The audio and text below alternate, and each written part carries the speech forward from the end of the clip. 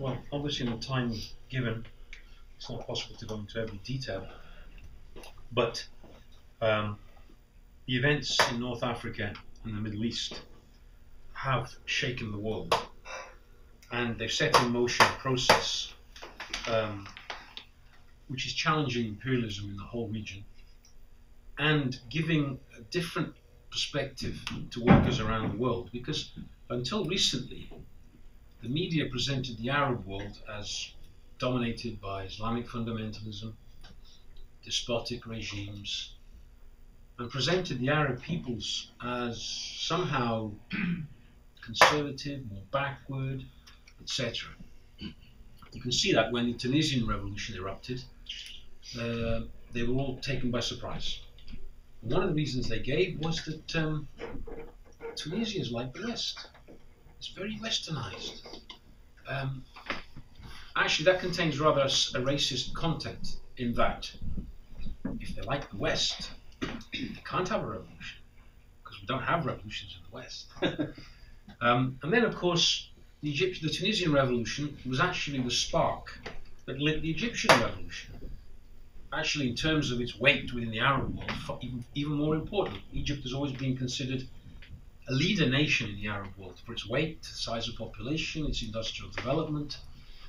And for 30 years or more, Egypt had been in a trajectory which had brought it more and more into line with Western imperialism. Let's not forget that under Nasser, Egypt swung very much towards the Soviet Union in terms of sphere of influence, and also nationalized a significant part of its economy under Nasser. Since Sadat came to power, and then was assassinated, and then Mubarak took over, what we've seen is 30 years of a different process to that under Nasser, which is more and more privatizations, more and more pushing the state out of the economy, and attacks also on welfare, such as subsidies on basic foods. But this is a phenomenon we've seen across the whole of the Arab world, but not just the Arab world. This is something that imperialism has done to Latin America, to Africa, and to Asia. It's actually part.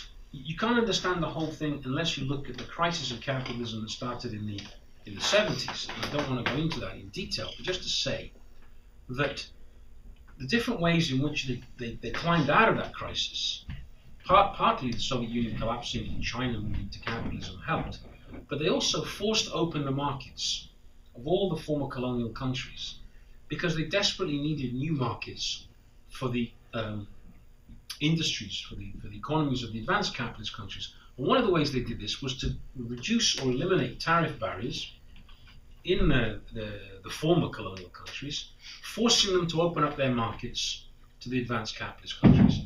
This created the situation which has led to revolution. 30 years of these economic policies have led to this situation. Now, think about it. There's a parallel to the policies they carried out in the Arab world, which is what have they been doing in the advanced capitalist countries? Practically the same. Attacks on welfare, cuts in spending, privatization, while at the same time, of course, protecting their own economies, like the European Union is one big customs union that protects their own market. But similar policies, and it's not by chance that before the Arab Revolution erupted, we had a huge movement in Europe, a massive movement in France against attacks on pensions, powerful general strike in Portugal, general strike in Spain. Now in Spain, look at the youth of Spain, copying the Egyptians. Egyptians have become the vanguard of the world movement of the working class. Even have an effect here in the States, in Wisconsin, where obviously the movement wasn't because of the Egyptians, it was because of the attacks carried out in the United States. But they took many of the slogans and fight like an Egyptian, Hosni Walker, human workers' rights are human rights, all this kind of, there was a connection. So what we see, the Arab Revolution isn't just an Arab Revolution, it's part of a bigger process. At this moment in time, of course, it's the most advanced point. Now, the imperialists, the capitalists of the West, were taken completely by surprise by what happened in Tunisia and Egypt. The president of this country was noticeable for his absence in those days. He didn't know what to say. He wasn't speaking. And then he started to blabber about democratic rights, and yes, the Egyptian people want to have the right to govern themselves, and suddenly discovered this after having 30 years backed Mubarak, given him billions of dollars in military aid, and the same for other regimes. We in Marxist.com, on the other hand, as the word itself says, we're Marxists, unashamedly so. I was in a meeting in Montreal last week, and one speaker said to me, "Are you a Marxist?" And I said, "Yes." She said, "Oh, I've only met post-Marxists." And I said, "Well, a post-Marxist is not a Marxist. Either you're a Marxist or you're not. You accept the Marxist analysis or you don't." But if you look at our website, I'm not going to read it all out, but articles from October of last year, just one sentence. Revolution is developing just beneath the surface. This is an article called Egypt, the Gathering Storm. But you go back to 2008, all the conditions are maturing for revolution, an article about Egypt. Back to 2007, where we talk about the working classes on the move, gaining confidence. We've been analysing this situation throughout. There was a massive wave of strikes in Egypt over the last 4 or 5 years, which prepared this situation. So it's not, a bolt of lightning from a clear blue sky. It might be to Obama or the bourgeois, who actually begin to believe their own propaganda, and that's a problem for them, because then they start losing sight of reality. The Economist is brilliant bourgeois magazine, which represents the interests of the British bourgeois, and when you read it, you see really the cold-blooded opinion of the bourgeois class. One of their recent editorials on Britain is really clear, telling the government what it's got to do, which is to continue attacking the working class.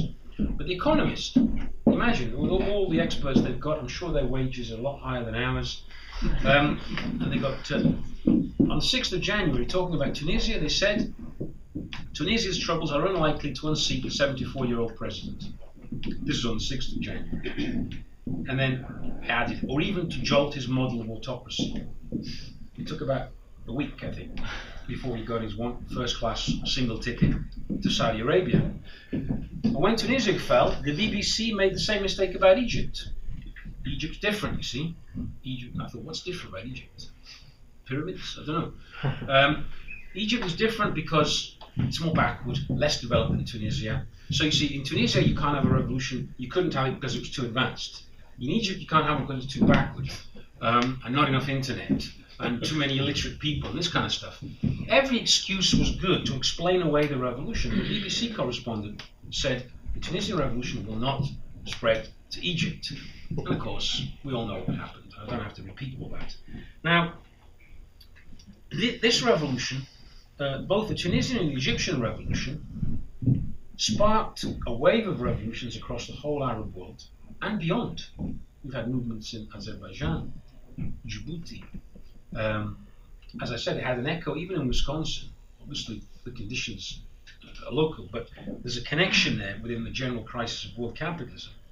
Now, what we saw in Tunisia and Egypt confirms the Marxist analysis of revolutions. First of all, revolution is not a national phenomenon.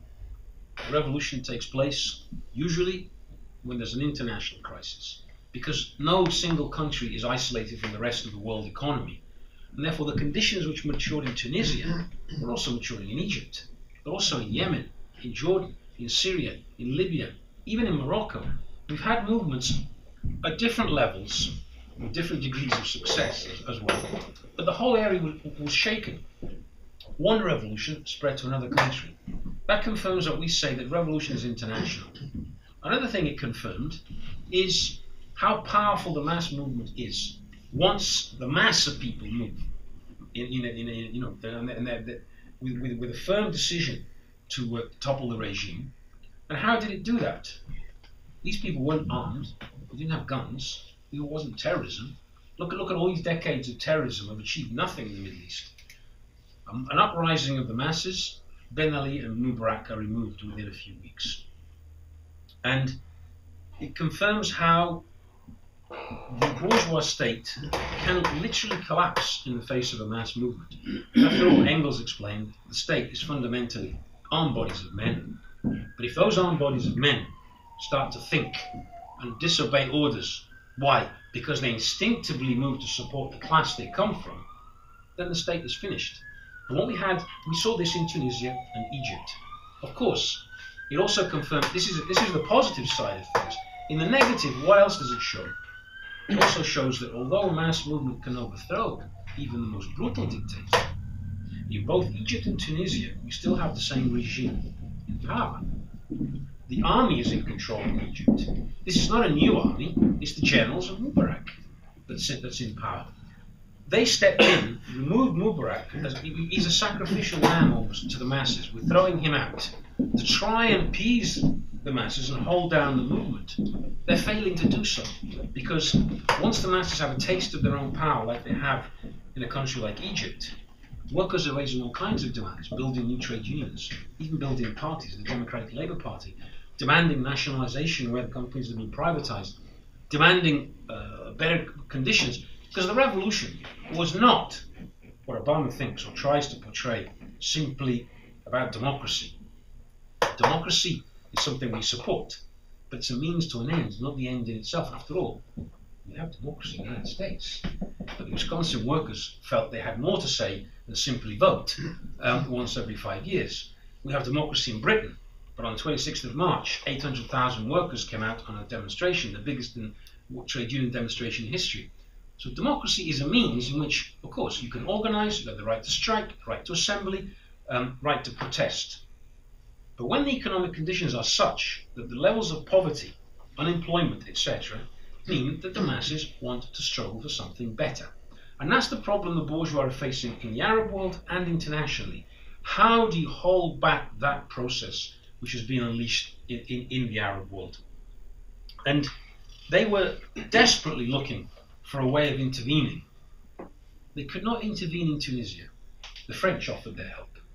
The French minister who was on holiday at Christmas offered Ben Ali some advice on how to hold down the movement, which embarrassed the French later.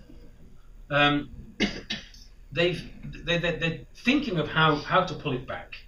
And what the imperialists have decided in places like Tunisia and Egypt is that they have to accept the revolution, but they have to try and pull it back in gradually and channel it down safe lines, which is bourgeois democratic elections, try and bring the workers back in from protest. But they're not going to succeed in that. The military, when they took over in Egypt, tried to impose a strike ban, and it just flopped. They couldn't. You can't impose such a thing on the Egyptian working class that's moving forward, not backwards. But they're manoeuvring. In Egypt, they're talking to the Muslim Brotherhood. They're trying all kinds of trying to fill the vacuum. The tragedy is there isn't a workers' party, and there isn't a workers' leadership in these countries that could complete this revolution. Because who can deny that if in Tunisia or Egypt, the workers, instead of simply overthrowing the dictator, had used that immense power to overthrow the whole regime, and they had the rank and file of the army with them. They had the police in Tunisia, forming a union and backing the masses. All the conditions were there for a genuine revolution. And imagine if Tunisia and Egypt had gone all the way, well, you wouldn't have the confusion that we have today in Libya, for example, or in Syria. We wouldn't have the situation in Bahrain. In Bahrain, what is possible is the Saudis, they've managed to hold down the beginnings of the movement there, and they're brutally oppressing and attacking the Bahraini revolution. The imperialists were looking for an excuse to step in, and on this, Libya provided that excuse, which they couldn't have done in Tunisia and Egypt. Now in Libya, what we saw was the spread of the revolution. The movement in Tunisia and Egypt seemed relatively easy. Now I'm saying that in a certain, I think they killed, was it 800, I think, in Egypt, and in Tunisia several hundred too were killed. So what I mean by relatively easy, I mean it didn't take much to bring down the regime or to get rid of the dictator. And the idea developed, you can see it, especially amongst the youth.